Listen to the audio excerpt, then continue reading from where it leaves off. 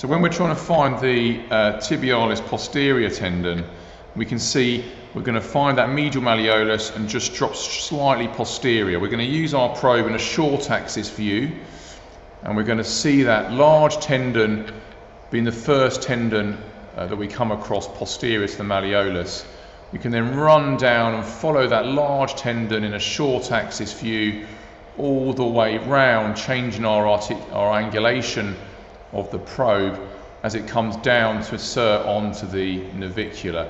And we can spin on that structure in long at that point to see it dive down and attach onto the navicular on the left of the screen there.